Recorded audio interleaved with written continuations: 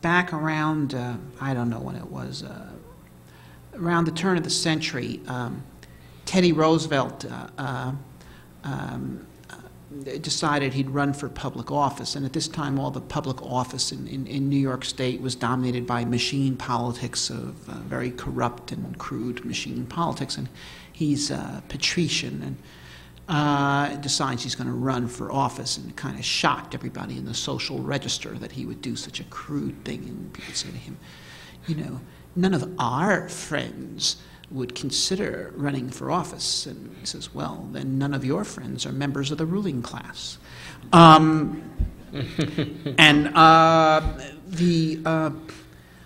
So join the ruling class. You know, but write your own books, science fiction or otherwise. Who knows, maybe you'll write the screenplay that one of these guys will pick up on and turn into a movie that, you know, there really hasn't been a movie, a genuine science fiction movie about the first human mission to Mars. You know, they're really, well, there hasn't been, I mean, you know, Total Recall's a shoot 'em up. You know, well, Mission to Mars is King Solomon's Mines redone. The other one was even worse, and you know, a lot of them are fundamentally haunted house movies. You know, the teenagers go to the haunted house, they hear a scream, and the leader says, "Okay, let's split up," and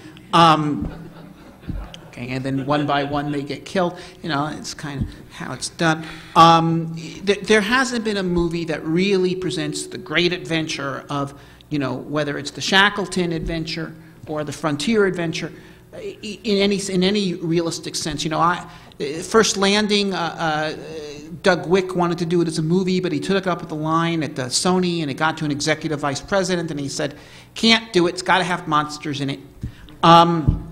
Or at least Nazis, and you know, so I mean that would be great. But use your creative talent. Use your Capricorn 1. Yeah, there you go. Okay, and that was the first mission to Mars, wasn't it? Yeah, it was. Yeah. The press unit had O.J. Simpson running from the law. That's okay. Right. Yeah. Anyway, but look, use your creativity. Whether it's through entering politics, or writing your own literature, or writing a screenplay, or writing op-eds in the newspaper, use the power of the pen, use the power of ideas. Is this mic alive? Is this mic alive? Yeah. Okay. In terms of science fiction, I think the way to support Mars is just to write science fiction that points out that Mars is real. It's a real place. It's not a place of the imagination. It's not something somebody made up. It is a planet that is in its way as real and as beautiful and as wonderful as all the places on Earth. And I think just, you know, writing science fiction that pays attention to that and emphasizes that is important. Another thing is Mars exploration is not going to be easy, and I think writing fiction that reminds people that it isn't easy. It isn't, oh, two kids get together in their garage and build a spaceship. Although I read that story. The two kids built a spaceship with the anti-gravity theory that one of them came up with, you know, dozing off in his algebra class in high school. I think another flaw in a lot of science fiction is magical technology. Just inventing a technology that just solves all the problems and makes everything too easy. Another thing that I paid attention to when I wrote my Mars novel, it did seem to me, just reading other people's Mars novels, that they all ended with one of two endings. The first ending is, oh, they discover life on Mars, and this is the ending of the story. And the other story is, oh, they discover alien artifacts on Mars. It's amazing how many alien artifacts happen to be sitting right out on the surface of Mars. Why they put the alien artifacts on Mars instead of on the Earth was surprising. And then there's one that combines the two, where they actually discover living aliens on Mars. sometimes on Mars because they came there from another solar system and are just waiting for us on Mars instead of coming the last few miles to Earth. So in fact, I had resolved to write a Mars novel that didn't rely on any of these. The ending isn't 2001, where we discover great alien artifacts, and it was a novel where what was beautiful and wonderful about it was Mars the way it really is. And I think there's a lot to that. I think we should, in some extent, as much as we can, write science fiction that really is about the real world, about worlds that we could go to and things that we could see and things that might be out there, and not just novels that are, wonderful, exciting shoot-'em-ups as people run around and have great adventures shooting at each other, and it happens to be set on a place of your own imagination that every now and then you say, oh yes, this is Mars. But that doesn't do justice to Mars. Mars is a real place, and we should talk about Mars and write about Mars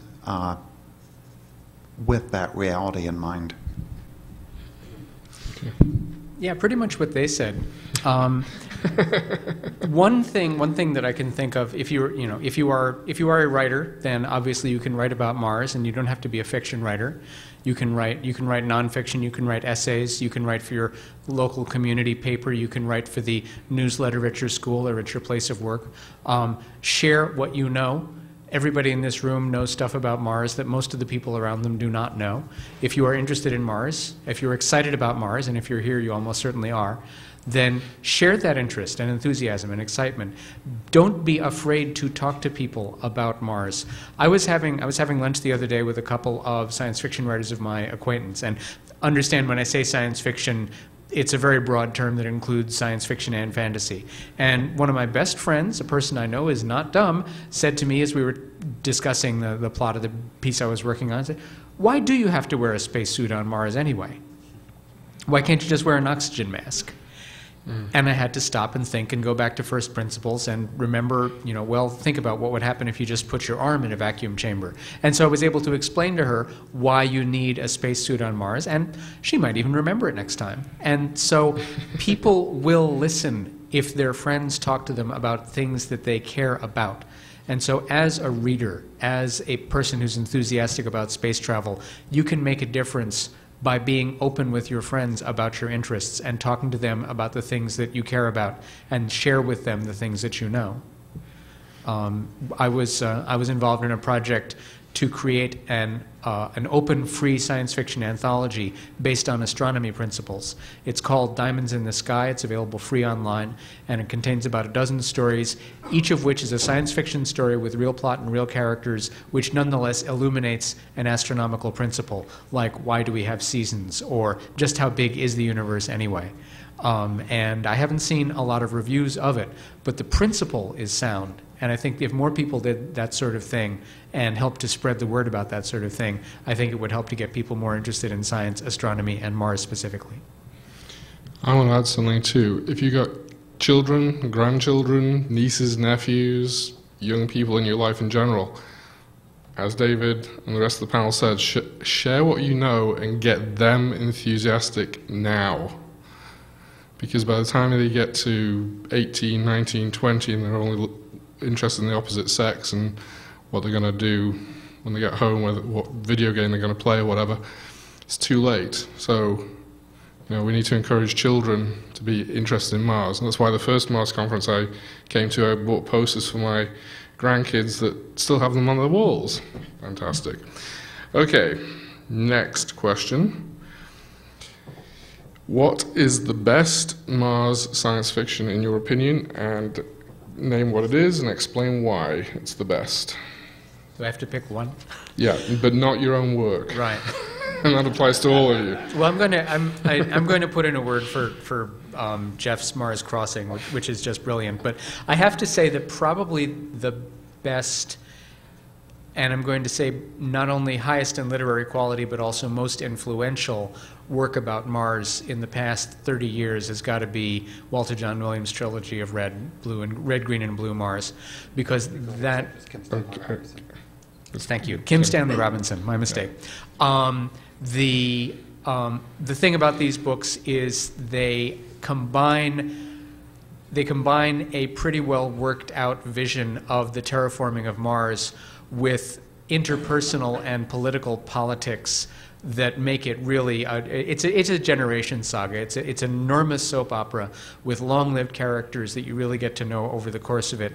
It looks a lot at the question of what is a revolution and what do people fight over and why, and it looks into the value and the influence of personal opinion and who's sleeping with whom and how these things affect much bigger things. So many things happen just because people are angry at each other and not because it's technically the right thing or the wrong thing to do. And I think that Red, Green, and Blue Mars take that into account to make a stirring story without breaking the science too badly. And it's also been terrifically influential both on the science field in terms of the number of people who've used it as an example and gotten excited about Mars because of it, and in the science fiction field because of the number of people who've read it and admired it.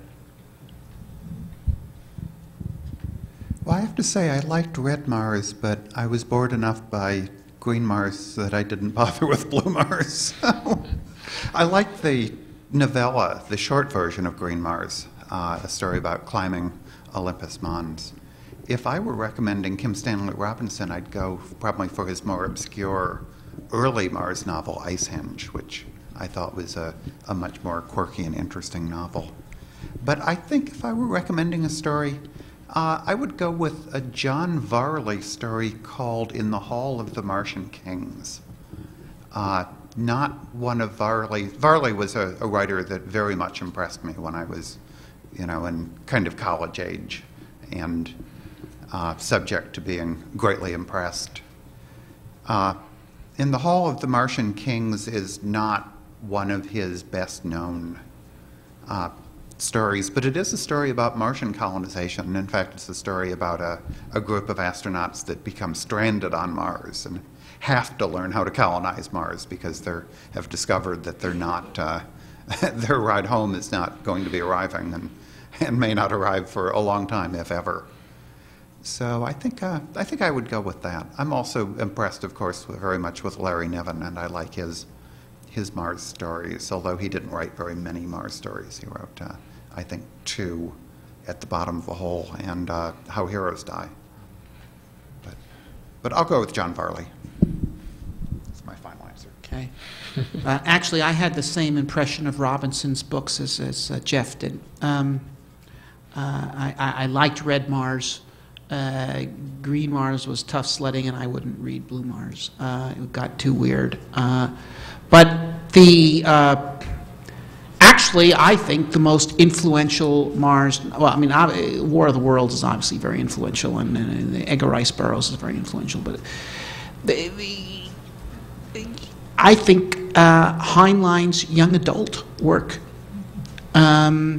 is probably the most influential body of science fiction, and in terms of actually changing people's lives and putting them on a certain track. And let's see, he had a couple that had to do with Mars. One was Red Planet, and another, I forget, but it was also what? Well, Podkayne certainly. The Rolling Stones, yeah. The Rolling Stones, and they're all once again about self-reliance and liberty and the great adventure that is just around the corner, and you can be part of it if you develop your mind. And by the way, that's the sense in which science fiction teaches science, not the